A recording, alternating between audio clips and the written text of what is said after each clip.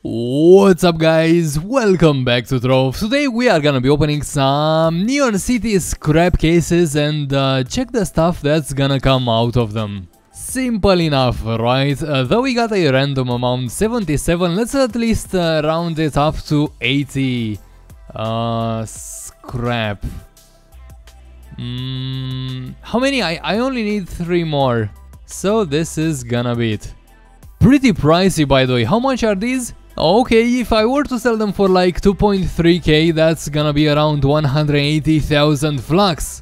So what are we gonna get for 180,000 flux exactly? Well, I got no clue, let's find out. First up, let me quickly check my resources, cause I got no clue what to expect out of them. Yeah, not entirely sure if I'm gonna get anything gem related, but here we go. Time for us to open 80 Neon City scrap cases.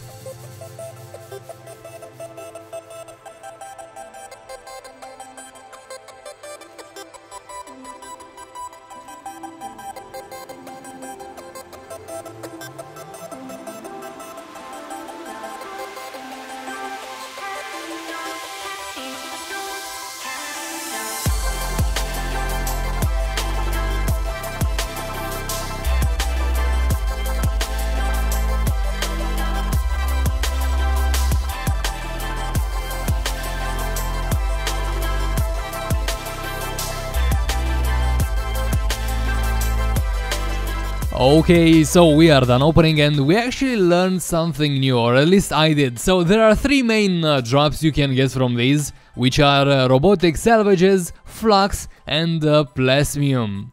Also a good drop would be considered like 100 Robotic Salvage or 3000 Flux if I remember correctly. Alright, these are the exact amounts I got. Managed to end up with 33.6 thousand flux, 145 robotic salvage and 2160 plasmium.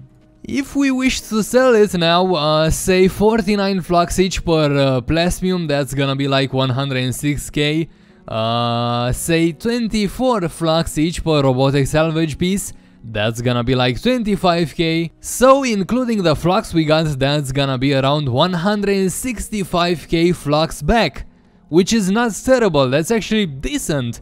We wasted like roughly 15,000 flux. It's still slightly more expensive than if you were just to simply buy them from marketplace. In case of plasmium, I mean.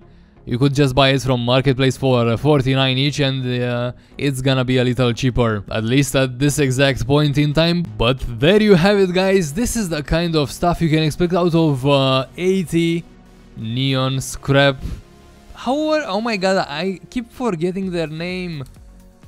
Neon City scrap case, it's a simple name, remember it. Right, so there you have it, thank you all so much for watching and I am gonna see you on the next one.